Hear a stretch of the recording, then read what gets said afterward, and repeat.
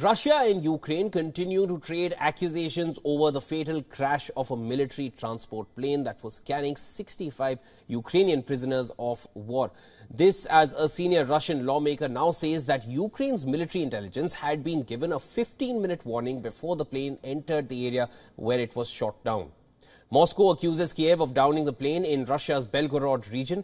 Russia's investigation committee claims that the plane was struck by a Ukrainian-made surface-to-air missile. The crash killed 74 people on board, and this includes 65 captured Ukrainian soldiers en route to be swapped for Russian prisoners of war. Although Kiev has confirmed that a prisoner exchange was due to take place on Wednesday, Ukraine's military intelligence spokesperson has said that contrary to practice, they had not received any information about the flight arrangements.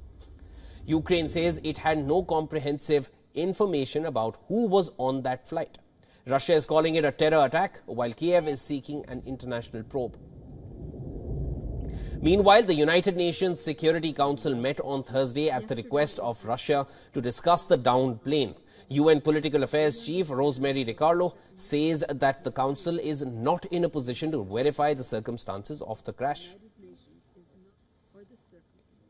We understand both Russia and Ukraine are conducting separate investigations into the incident, and Ukraine has called for an international probe. The United Nations is not in a position to verify these reports or the circumstances of the crash. What is clear is that the incident took place in the context of Russia's invasion of Ukraine and ongoing war.